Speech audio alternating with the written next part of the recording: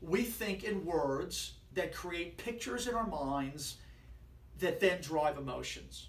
Words, pictures, and emotions. Well, last week I attended our program, Thought Patterns for High Performance in Washington, D.C., and as we were teaching the concepts of visualization and affirmation for personal and professional achievement, we asked the participants to go through an exercise that we call people, places, and things that energize you. Think of people, places, and things that energize you in your past.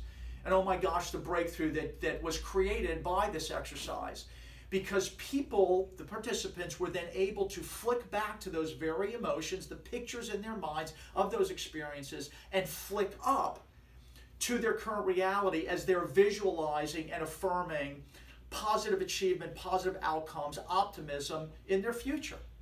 So the tools that you can use as well is first to understand that we think in words that create pictures in our minds that then drive emotions. We'll flick back to people, places, things, events that really have energized you, where you've achieved greatness, and flick up to your current reality as you are trading upon our gift of visualization and affirmation to drive personal and professional performance in your life.